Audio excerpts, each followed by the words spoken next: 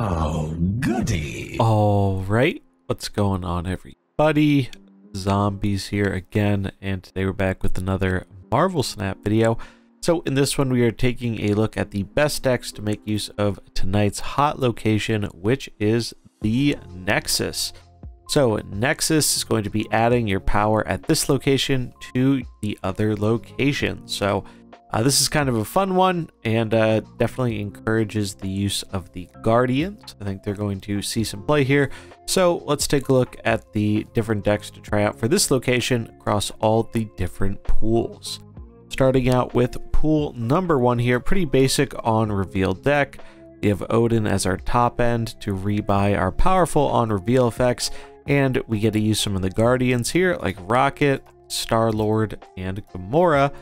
Because not only can we rebuy their effects, but we also know where it is likely our opponent is going to play their cards. So the chances that these actually hit is higher than it would normally be.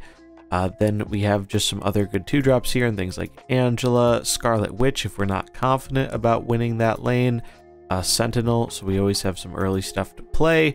Wolfsbane, another good one for the location because we're going to be playing a lot of cards there. And Spider-Woman, kind of a underrated card in my opinion, especially we have Odin here to get the effect going off again.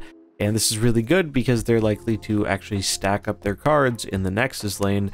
So we're almost guaranteed to get pretty good Spider-Woman value while still dodging Shang-Chi. But yeah, that's our pool 1 deck here. I think this should be pretty solid. Let's take a look at pool number 2. Moving on to our pool 2 deck here with Devil Dinosaur. Nebula is also a great inclusion in both this and the pool 1 deck if you do have access to her via the season pass, but these are also fine decks without her. Just figured I'd mention it since a lot of players do see value in the past, but this is a pretty standard Devil Dino deck. We have a handful of cards here that are going to keep our hand nice and big. We have the Moon Girl Dino shenanigans, so we can get double Dino sometimes, which is pretty nice. We're also using Storm, so we have the potential of locking off the Nexus if we're not really that big of a fan of it that game, which is always nice. Some counter cards here and things like Cosmo and Shang-Chi, and Chavez to make our deck a bit more consistent in the early game draws. Then up next, we have the deck that has been dominating ladder the past few days, and that is the Stature deck. So Stature been seeing a lot of success alongside cards like Black Bolt, Zabu, the Darkhawk package with him, Rock Slide, and Org. We're also seeing a little bit of movement stuff with Polaris, Jeff, and Miles going on in this deck, and the newly buffed Enchantress. Still packing Shang-Chi, really like having both counters available in this deck. You have to be a little bit careful with the Enchantress. If you don't have Jeff, you can definitely also run Nightcrawler in the spot. It's not as good, but it will get the job done. You really do need at least 2 things to move stuff around in order to kind of justify the Miles inclusion. But yeah, this deck has been really strong. I think it's one of the better decks out there right now, and if you have access to the cards, definitely one I would suggest playing because it conveniently dodges Shang-Chi aside from the Darkhawk. So makes it easy to play into the hot location without having to worry about getting blown out by a Shang-Chi or something.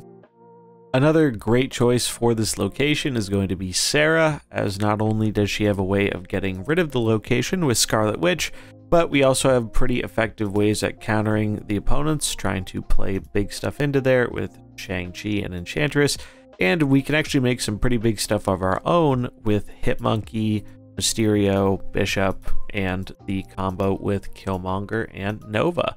So Sarah, still a really good choice here. Again, if you don't have access to Jeff, you can consider a Lizard substitution, as you can mitigate his downside pretty easily with Enchantress. But if you do have him, Jeff has a bit more flexibility, which I really do value quite a lot.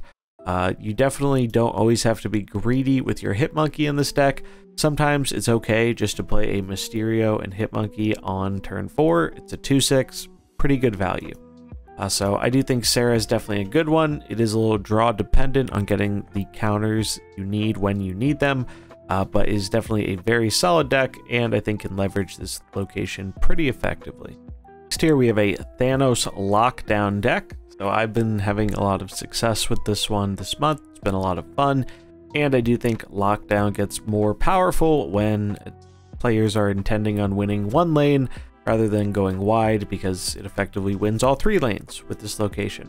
So for this one, we do have the Lockdown stuff with Professor X and Spider-Man and Daredevil to help set all that up. We also have Storm, so we can get rid of a location we don't want, which may sometimes be the hot location. We have some big stuff that we can cheat out with the Time Stone, like Blue Marvel, Devil Dino, and Gamora. Also a little bit easier to guess where they're playing, which is nice. Nebula, if they're incentivized to play towards the Nexus, we can get rid of it and have Nebula kind of popping off in another lane. Angela, just because we have a lot of stuff to play, so she usually gets pretty good stats.